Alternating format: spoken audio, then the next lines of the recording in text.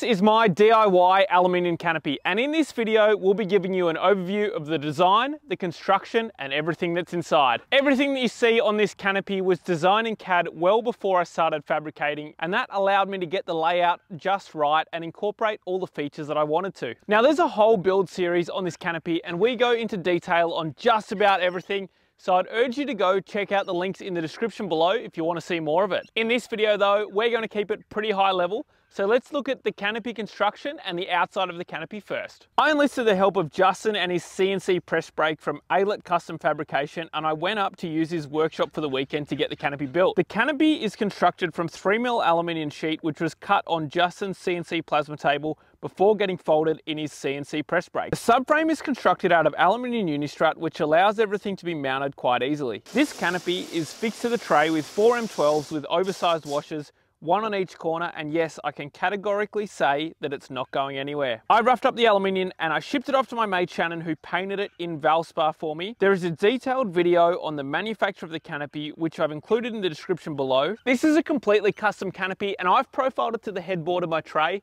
Now, there are a bunch of canopies that I could have fit on the car out on the market, but personally, I don't think any of them suit the shape of the 40 series. This part's the tray, and it's a custom profile I did early days to suit the car. We designed the canopy to match that exactly, which I'm really stoked about because I think it looks really cool.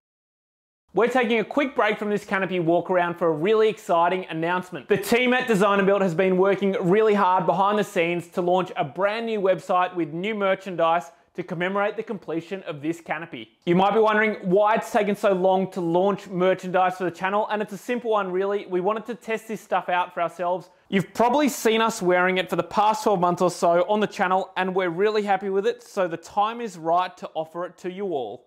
As you can probably imagine, making this sort of content costs a lot of money, and there's no way knowing we're making our money back at the moment. We're not necessarily looking to do that either. We really do love doing this stuff, and we'd be doing it anyway with or without a YouTube channel. However, that said, with the support of you all, we'll be able to go bigger in the future and tackle more ambitious builds. So if you'd like to support the channel, grab yourself a t-shirt, a work shirt, a hoodie, or some stickers from our newly launched website, www.designandbuilt.com.au. I cannot thank you enough for all the support, and thanks in advance for helping us to grow the channel.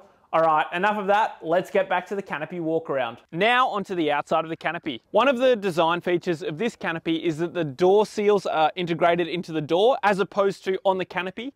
This allows for a completely flat floor, and you don't have to put that 50mm return on, which you see in most canopies out there on the market. And that makes it a lot more challenging to mount things like drawers, and generally you'll have to put a false floor in to mount something like a drawer, which adds weight and then is just a waste of space. Another one is, if you have the seals mounted on the canopy, there's more of a likelihood that you damage them when you're putting things in and out of the canopy. Having the seals on the door really solves both these issues with no downsides, so I do think it's a good design. So this canopy features dual latches, one on each side, which pulls directly down to the canopy itself and minimizes the compliance in comparison to other designs. You can see the uni-strut running throughout the whole canopy, and it's so easy to fasten accessories to this stuff. You just use a spring nut and a bolt. Personally, I think it's awesome, and it saves you from having to use a bunch of nutserts. It's also great for concealing wires, and I have wires running through all my uni-strut.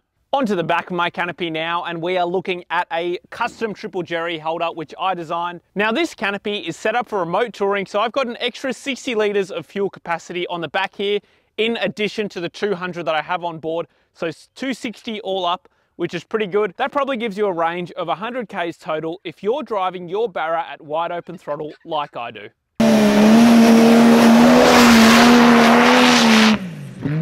Over to the other side now, and we're looking at my spare tyre carrier. Now that's bolted through the uni-strut with 8 M12s, and I can categorically say that this one's not going anywhere as well.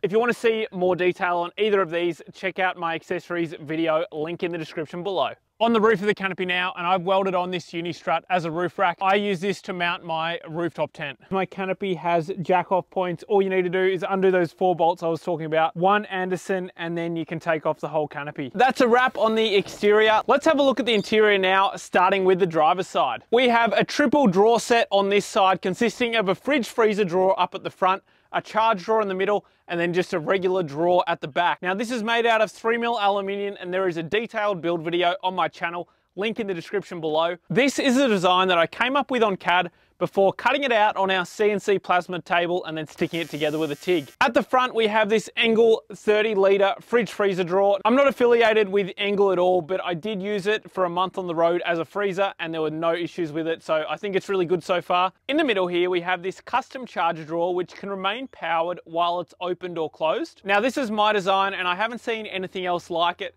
but let me tell you right now, it has been an absolute game changer for me, because I take so much camera gear on the road with me to film for YouTube. This ensures that all my camera gear stays fully charged all the time and I don't miss out on any of those critical shots. We've got 12 and 240 volt to the drawer, and we've got a general power outlet on one side and then 4 USB chargers on the other. Now on the back here we have a regular drawer and it's full of all my Kincrome tools, and they're actually a channel sponsor.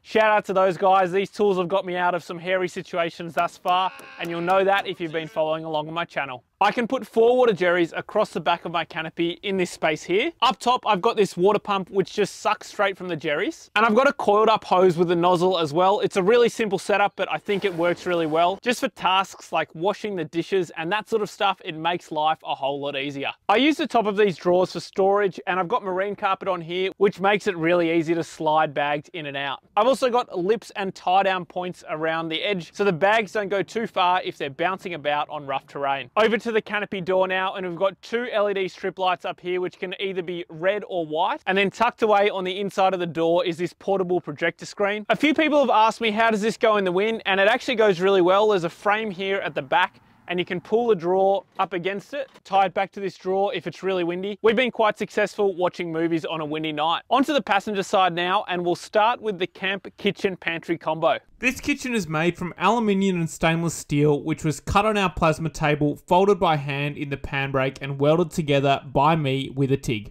Let's start with the camp pantry. We have 3 shelves which are adjustable via bolt holes. We've got elastic string on the sides to make sure everything gets held in. We've got a front section for taller items like sauce bottles. And then we've got the camp kitchen on this side, and let's open that up right now.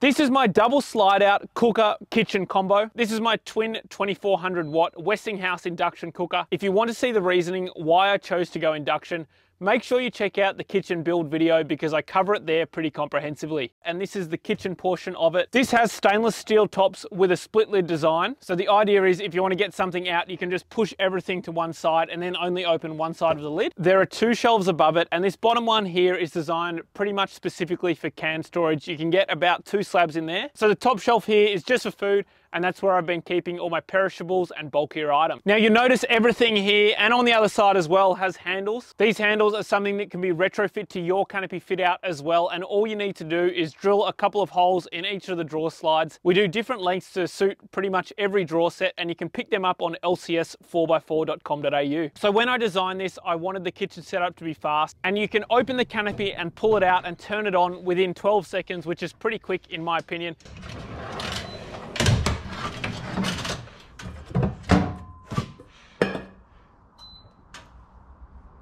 Now there were a lot of things that I considered to come up with a design like this, and I go into the detail on the kitchen build video on my channel, and the link to that is in the description below if you're interested. I was really surprised on the interest we had in this camp kitchen design, so we're going to start making these for consumers. We're just refining a few little bits to make sure they suit some of the other canopies on the market. If you're interested, email workshop@lcs4x4.com.au. Over on this side, I've got my Bushman's 85-litre fridge and a custom fridge cage that I designed myself to mount it in. I've already gone through this in a couple of my other videos, but basically these are 30 kilos. Chest fridge with a drop down slide is about 60 kilos, so it's double the weight of this, and this is much more convenient as well. So in my opinion, it's a no-brainer. I'll be sticking with a vertical fridge from now on. To make sure the food doesn't move about, I just use containers when I'm on the road, which is a pretty simple solution. On the front of the fridge, I have this canvas organizer, which is really, really handy for storing miscellaneous items, and it's also really good for concealing your meat cleaver.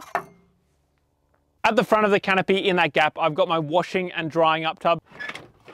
I purposely didn't build cutouts into my kitchen for these because I do think it's an inefficient use of space. Got a couple of exciting announcements. If you've been following my videos for a while, you might be starting to think that I really do love design. So much so, in fact, that I've started to take on custom design work. I'll be specializing, but not limited to, automotive design, so things like this canopy fit out, the canopy itself, and then all the other parts you've seen me design on the car. If you have a specific design problem and you'd like something custom to suit your needs, then make sure you check out my website, www.designandbuilt.com.au.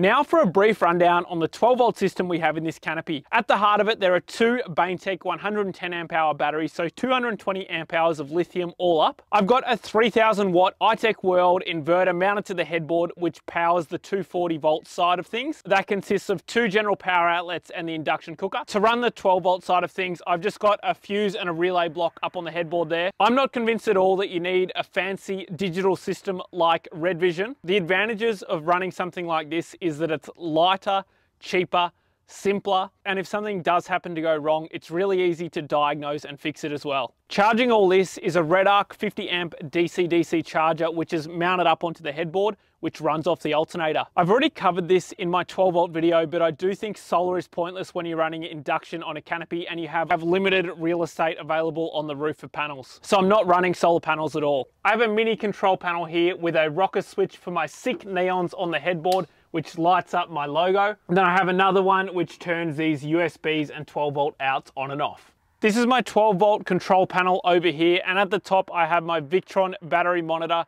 Now there's a screen built into my canopy, and then there's an app as well which gives you even more detail than you actually need. I think it's a really good unit and it's really good bang for buck. Below I've got two rocker switches which turn my internal lights on and off, and then I've got another one here which powers the USBs. I've got a remote on-off switch for my inverter below, and then at the bottom here, I've got a GPO. On the headboard, I've got an isolator for my induction stove. I've also got two rocker switches for each of my fridges. Brief overview of my 12 volt system, and I've got a very detailed video on my channel. If you want to check that out, there's a link in the description below. One thing to keep in mind about this canopy and canopy fit out was the complete design and build was done in about 8 weeks outside my working hours. We had a hard deadline to finish this thing off, so I could make it on tour, which is going to be an upcoming travel series which comes out on the channel. I can guarantee you that I used every available second of that 8 weeks, but there were a few things that I didn't do because I just didn't have the time, and it's too late to do it now because I wanted to integrate some things in. So what does that mean? It means you're going to have to keep an eye out for V2. I just want to give a huge shout out to all my mates, and I could not have done this without their help.